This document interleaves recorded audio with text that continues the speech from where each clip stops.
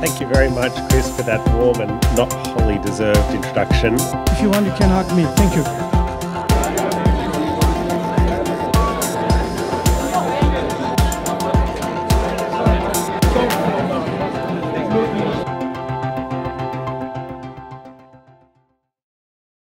Affinity was formed in 2000 by a group of young Australian Muslims.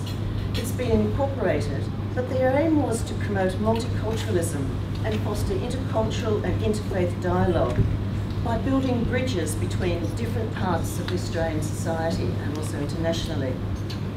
Since its inception, Affinity has organised international study tours, academic conferences, cultural exhibitions, Ramadan iftar dinners, and government-sponsored projects, Saturday barbecues and Sunday brekkies, and the International Festival of Culture, Language and Culture, amongst other things. And I strongly recommend participation in any of those if you do have the opportunity. Each event provides ample opportunities, so the circle of Affinity supporters does grow each time, and it also helps Affinity in partnerships with different parts of our Australian community. Now we have another great program for you today. Our keynote speaker is Santow, who's the Human Rights Commissioner, and the facilitator for the event is Chris Puplick.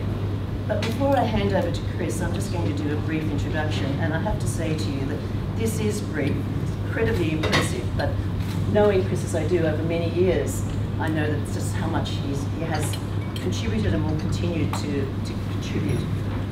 Now, Chris is the principal of ISSOS Solutions, a private consultancy firm working primarily in the area of public health. He did hold public office as Senator for New South Wales and as a member of the Shadow Cabinet.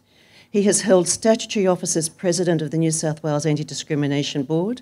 He was the inaugural New South Wales Privacy Commissioner, Chair of the Central Sydney Area Health Service, and Chair of the Australian National Council on AIDS, Hepatitis C and related diseases.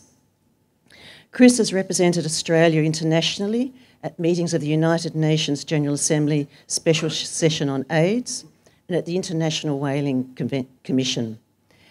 Chris was the inaugural chair of the National Film and Sound Archive and served previously on the boards of NIDA and the Theatre Board of the Australia Council.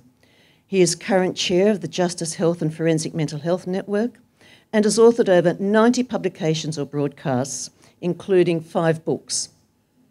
Obviously, he doesn't sleep a lot, I think is with good conclusion we can reasonably draw. He was made a member of the Order of Australia for services to social justice and the fight against HIV and AIDS. Please welcome Chris to the podium.